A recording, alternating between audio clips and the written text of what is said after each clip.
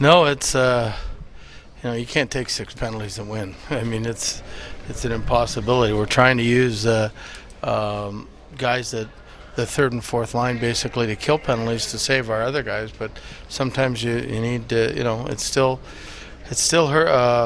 hard when you're killing all those penalties and you're trying to get into a rhythm of a game. Other than coming out of it down a goal, did you like the way the first period went? Did you like the start?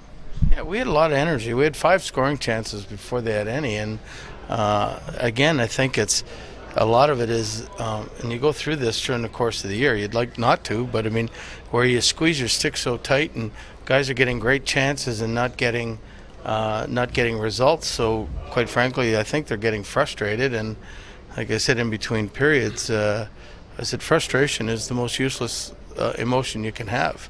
It does nothing but hurt you. So, I mean, we got to get away from the frustration and feeling bad for ourselves and start getting back to the way we can play.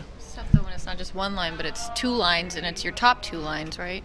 Well, yeah, I think. Well, look at the last 2 games. The forward hasn't got a goal, so I mean, it's all 4 lines, quite frankly. Second goal, was that just a bad line change? Yeah. I mean, and you don't expect that from Jared, but I mean, they were going off the ice, and he thought we had a chance to get off, and sometimes you forget that it's the second period, and they've got the advantage on the line change, and that was, I thought at 1-0, I thought there was no way we weren't going to come back.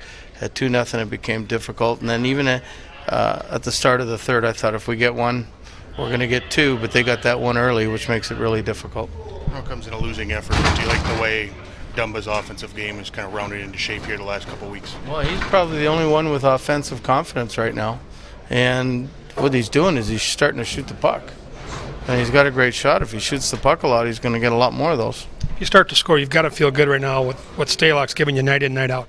He was awesome again tonight. I mean, the guy competes his ass off, and you hopefully that you can get better results. I mean, this week, it's not all doom and gloom. We were 2-2. We didn't lose the week. I mean, we got a chance to win 2 out of 3 before Christmas, or 3 out of 3, depending on what it goes on, and then we'll be back at it.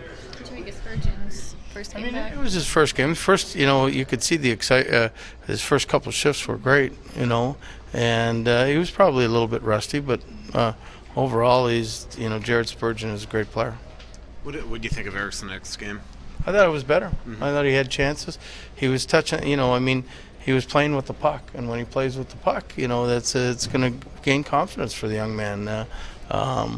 Recently he's been just about forechecking and checking and being in the right spots and that. But when you get a chance to play with the puck and have it on your stick and get a couple shots on goal, I think it's the start of something. Tough when a player like Kane's left open, I guess, on those couple chances. It stings. Well, the first one, yeah. I mean, it was a 4-on-2. We did a bad job of spreading ourselves out. The second one obviously was the breakaway goal, but he's a great player, and you can't give a great player too much opportunity, or they're going to put it in the net.